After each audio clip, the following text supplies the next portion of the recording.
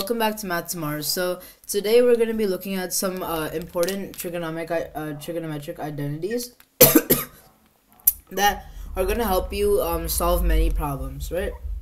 That just like in general, if you want to like simplify a problem, that's good. You'll usually look at that, like from what we've learned so far. Like you usually look at like our example here, cosine of 75 degrees, and say, oh, from what we know, like our chart that we usually make, we can't really find that, right?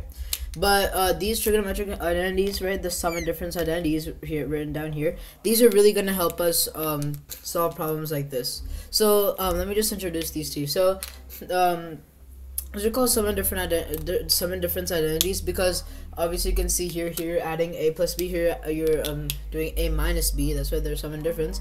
And here we have them for cosine and sine, and tangent we'll get to later. So let's just dive into this example for now. Alright, so cosine of 75 degrees. Well, how can we rewrite 75 degrees using the values that we know so far? Well, if you think about it,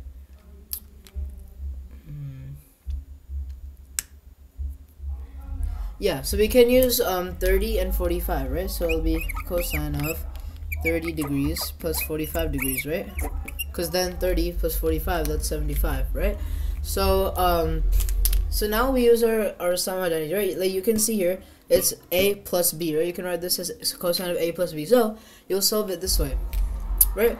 So now just to make it easier, right, since this is our first time, we're going to use our table, alright? So 0, 30, 45, 60, 90, sine, cosine. That's all we need so far. So it's 0, 1/2, root 2, root 3 over 2, 1, root 3 over 2, root 2, 1 over 2, and 0. So here it's just going to be cosine of a.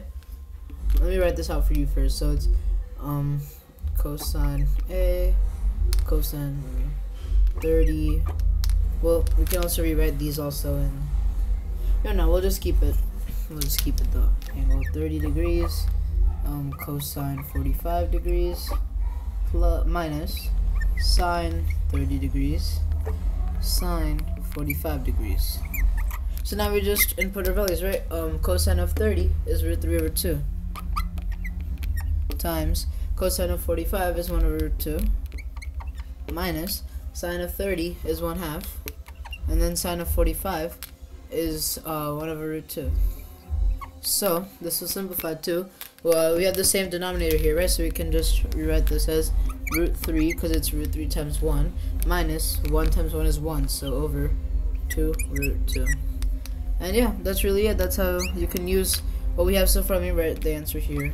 Root 3 minus 1, 2 root 2. So yeah, that's how we use our new trig identities to solve problems that we usually would not be able to do without them. Thank you.